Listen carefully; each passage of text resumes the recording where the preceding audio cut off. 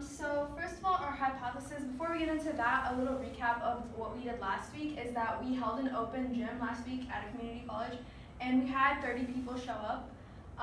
And then so our hypothesis is based off of that we will be able to retain 25% of the people and have them show up to the next event. Like in class, we talked about measuring customer enthusiasm and engagement, which like how often they come back.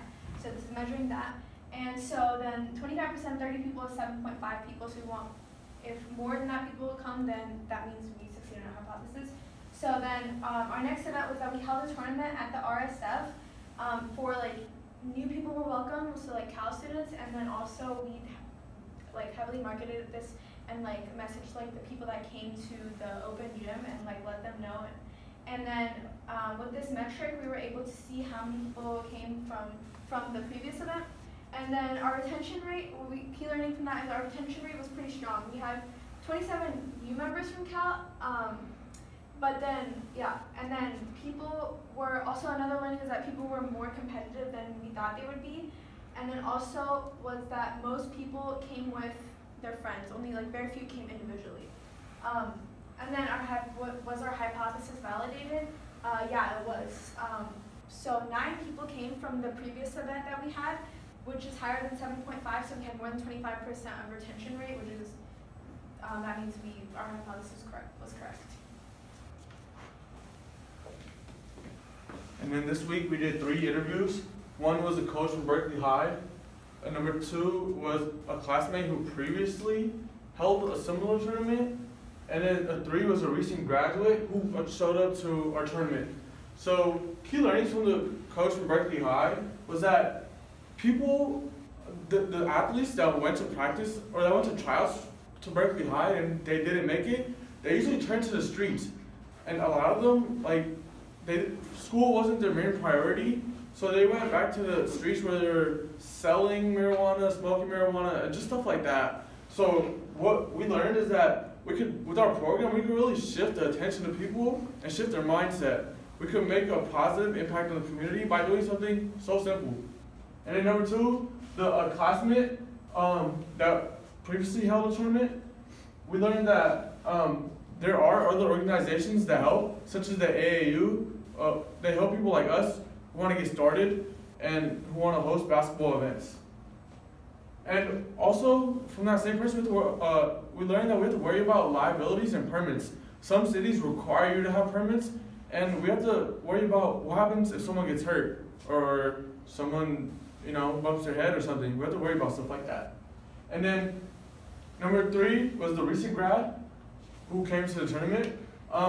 He said that they weren't always competitive, but that's only because they were tired. So one thing we could do, me, Polly, and Lorenzo, we could hold practices or conditioning practices.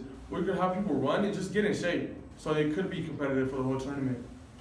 And then one assignment that we did this week was the marketing assessment.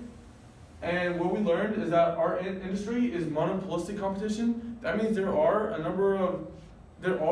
can be a number of businesses like ours, but they all differ in one way or another. Like, for example, we differ in the terms that we offer basketball and only basketball, and we offer it for the whole year. And then the type is existing. There are like stuff like the YMCA, AAU, stuff like that already happens. So we just hopped into that business. And our market size is basically not people who are in the market, but people who can be. There's 20 people. We estimate about 20 people from each community college that would be interested. About 80 from each university in the Bay Area, and about 5% of the adult community who we have got interest from based off of the open gym. And then moving forward, our test for next week, we're gonna have another tournament, but this time we will offer an incentive. Basically, our question is, our hypothesis, which will lead to our hypothesis, is that will this increase retention and will this attract more people? So for the people that we intend to speak to next week, it includes an official from the YMCA and also trying to implement what we discussed in lecture, which is like trying to get a different perspective from someone outside of Cal. We're trying to speak to a student from Oakland. And also, questions that we have include how to market, how do we attract more people, and in order to do so, we're trying to provide incentives, as Amber just mentioned, and those incentives will include gift cards.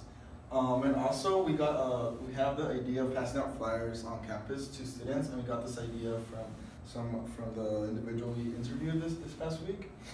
And the second question is how much to charge, and in order to find that out, like what is a good price, a reasonable price, is that we're gonna survey people who come to next week's tournament.